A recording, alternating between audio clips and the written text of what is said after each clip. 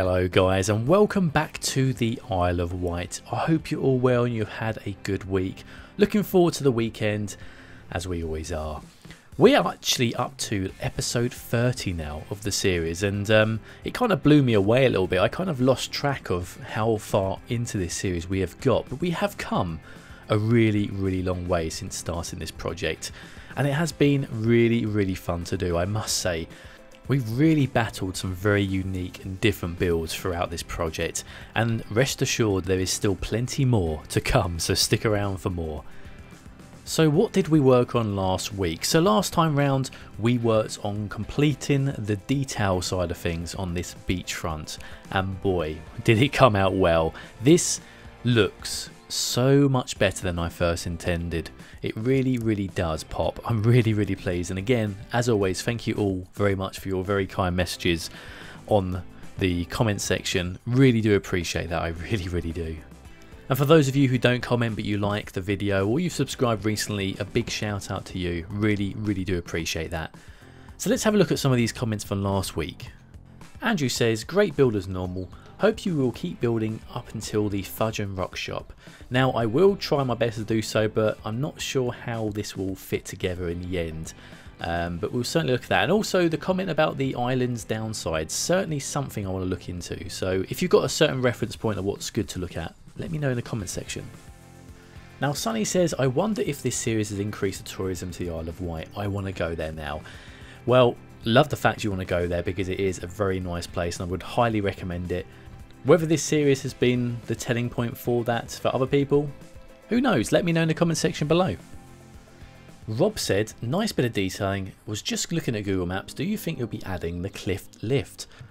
Well, Rob, it seems like you have read the script because today's episode 30, is going to be all about the cliff lift and the higher tier buildings, so the hotels, etc. So let's get into it. Let's start building. So there were many things we had to do before we started working on this particular area. First of all, the terrain itself wasn't so level as you can see here. We're having to raise quite a lot up and use some of the artificial network terrain lines to really try and force the ground to do what we want it to do. These hotels in particular, we're running against a road that's higher up than the bottom side of the road, so unfortunately it meant that the terrain left really ugly looking gaps which made the buildings just look unnatural and in the wrong position. So we've had to be a little bit clever here in terms of our placement and using the network terraforming tool and props, etc., to really try and force the ground to do what we want to do. This very much reminded me of the project of Project Monaco, where we had to really play around with the actual terrain itself and make it do things it shouldn't really be doing in the default versions of the game. So that was interesting. It becomes a bit of a battle. You'll see as the video goes on and this time lapse goes on, there were points where it was becoming a bit of a nuisance, and I almost considered pretty much just flattening out this whole bit of land and trying to get it all as a level plane. But again, that would have ruined things in my opinion, because it's not like that, and we want to show off these beautiful height different tiers. Certainly when you're looking from the sort of seafront upwards, that's going to create such an amazing view that I didn't want to skip that. So as we go along, I'll talk about some of the techniques that I learnt along the way to make that work. But before we get too far into this video, let's skip back to my comments and questions to you guys last week, which was in terms of the transportation, and do you want to see an episode of me trying to get a transportation link of buses and trains, etc. working? And yeah, as you can see from the comments, everyone wants to see that, so we'll definitely look at doing so.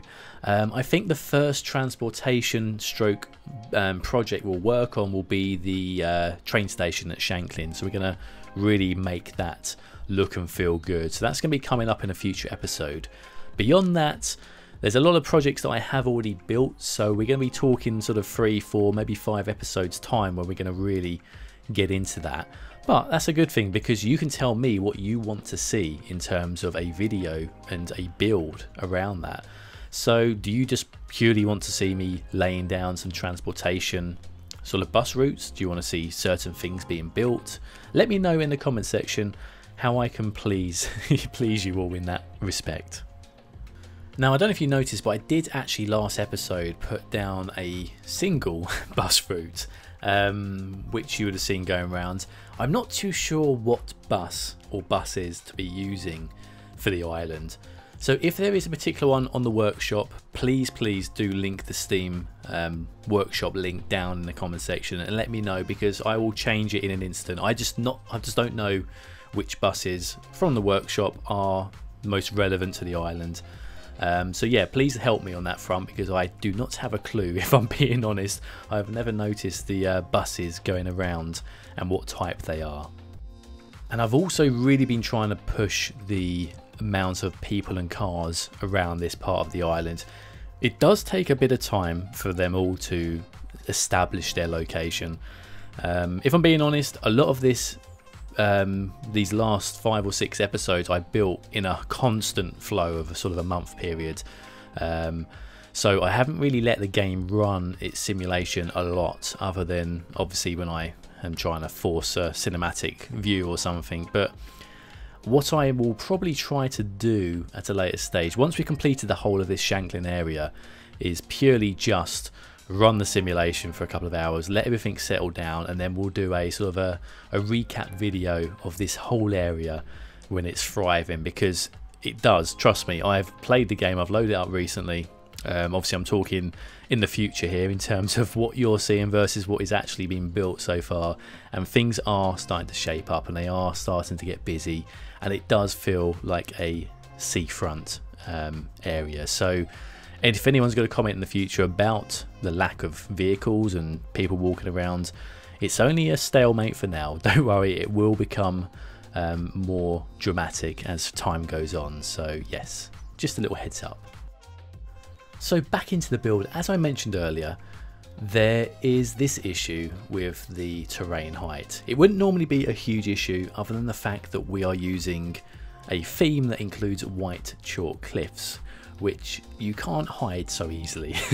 So I was working on a few techniques of doing this, and we've been using some of these cliff tops that we used at the the previous few videos on the seafront.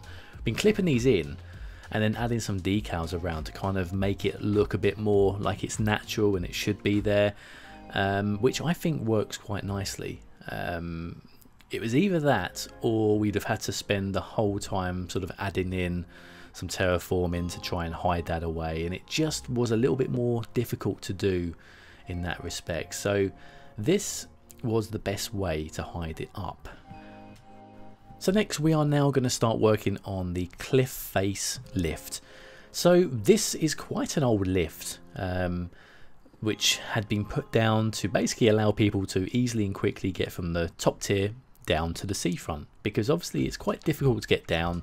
There are a number of rolling sort of footpaths and staircases, etc. Well, obviously up the other end you've got the slope that you can walk down, but they introduced this lift to make things a little bit easier, and yeah, it clearly does save your legs if you don't want to walk down the long flight of stairs and whatnot.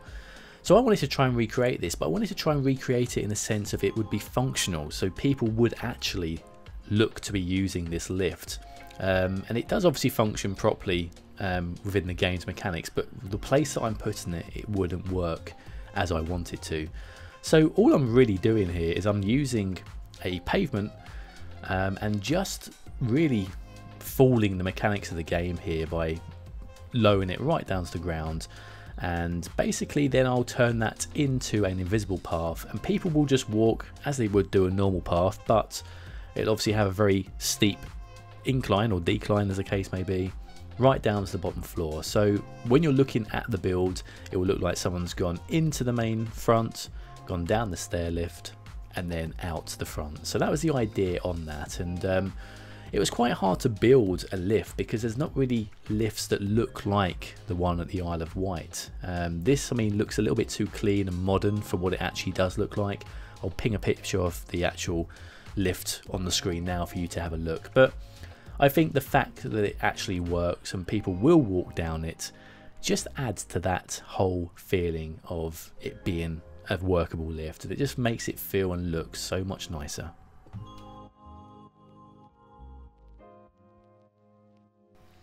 For those of you who have been following the channel for quite some time, you'll know that recently we have been looking at the opportunity to allow you guys to build something for the series. Now, I decided on a farmhouse because it's a relatively small build and quite easy for me to deploy on the island. And, well, I wanted to get you guys involved in the series a little bit more. So if you are interested in building something like this, check out the description details below on how you can do so. This week we have a submission from Rob Cities. Now Rob Cities' design is again a fantastic build. Really loved the use of the decals here. Again, the puddles are there, we love these puddles, we really do. And I love the fact that it's just a small quirky little build. There's nothing too big about it, but it covers everything that we could possibly want from a farmhouse. Not only do we have a beautiful array of the buildings, which I believe are by the most famous Rick 4000, these look and feel so good. The tractor with its trailer on there, the fact that the buildings are just built and placed in a good position here, it just feels real, it feels alive, it really does do the job. So a huge thank you there to Rob with his fantastic submission to the island.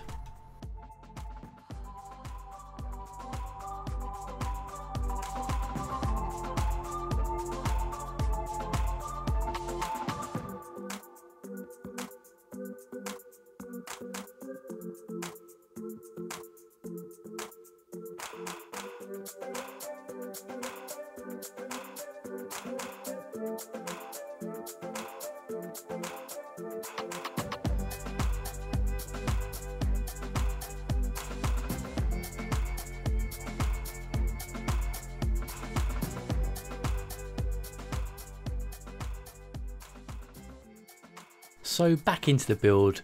This is kind of the stage of the build where it's a little bit mundane. We're just going to be placing down some buildings here, so not a huge amount to excite you with, but obviously we need to do this, and you'll see it does again become tedious. Using these beautiful houses from Mac Welshman, it does mean that there are some difficulties with placing them down. The good thing about these is they're already detailed, they've got their gardens, got their fences around it, and it means it makes life a lot easier for me when it comes to placing these buildings down. I must say I'm not too much of a fan of placing down buildings now. I find it more exciting to be detailing stuff and creating new and interesting designs rather than placing blocks after blocks of houses. So I try and find I've been trying to find the best way around this to make it look interesting but not take much time up, because there's a lot more interesting things I think I can show you guys than just placing down houses.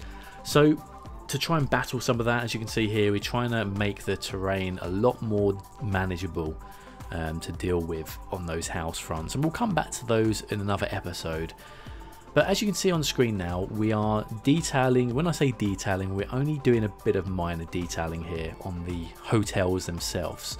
So we're just going to add a few little swimming pools, a few deck chairs, etc., just to make it feel and look more like a hotel and not just an apartment block or just a building randomly placed down. So we wanted to give it a little bit of character, make it feel and look a bit more hotel-like.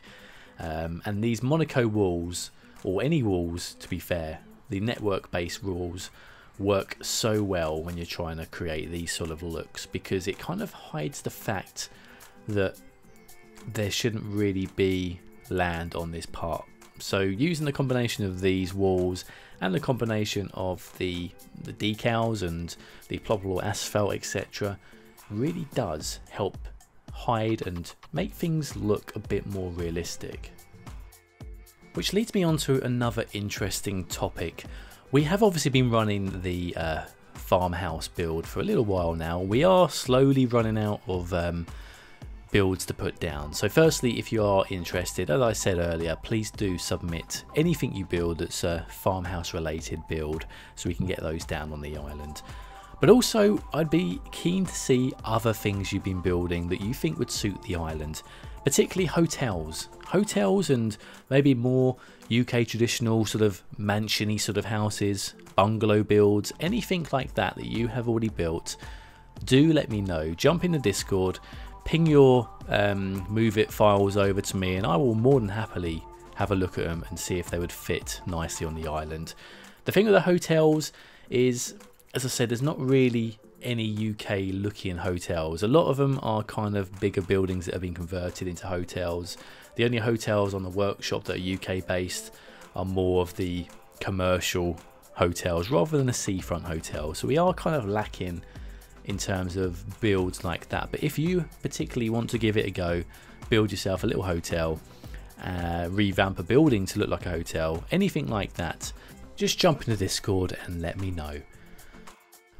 Following on nicely from that, Jim.com also asked, are you going to be showing the farmland detailing around the guest farmhouse builds or where you've put them on the island? Now, I can do that, that's not a problem at all. I've been trying to kind of create the whole showing off of these farmhouses into a more smaller, secluded area because I haven't actually detailed the farmlands around it. But we can certainly look at that in the future. But also, Jim mentioned, are we ever going to be using any of the other village competition builds from the last build competition back in the summer? And the answer to that is yes. I'm going to do what I can to place down some of these parts and these segments as best I can. Obviously, it's not going to be ideal because of the terrain issues that we've got. People didn't really build to, well, they did build to a certain terrain degree, whereas I'm gonna have to try and change that and mix it up a bit here. But yes, the short answer to that is I am going to try and implement as much as I can into the island, because you're right, those builds were really incredible. It's really difficult back then to pick a winner. And talking of that, if you guys want to have a similar thing this year for a little competition, hit me up in the comment section below.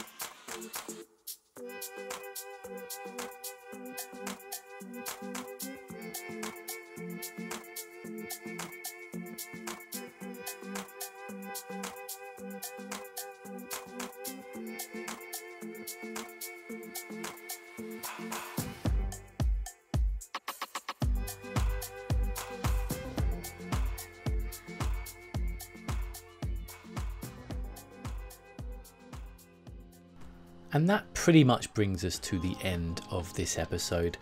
As you can see, recently we've just been working on some of the detailing parts of this hotel, sort of main tier, I guess. This is the hotels you imagine to be quite expensive because you get some beautiful views looking over the cliffs out to sea, and you'll see some of those demonstrated in the cinematics coming up very shortly as well.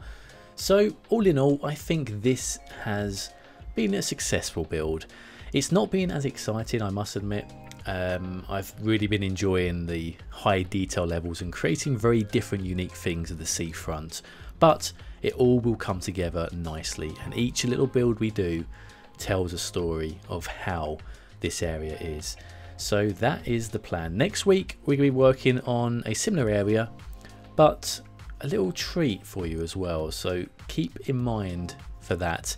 If you aren't already, guys, please do consider subscribing to the channel if you do not want to miss an episode. If you enjoyed it, please hit that like button.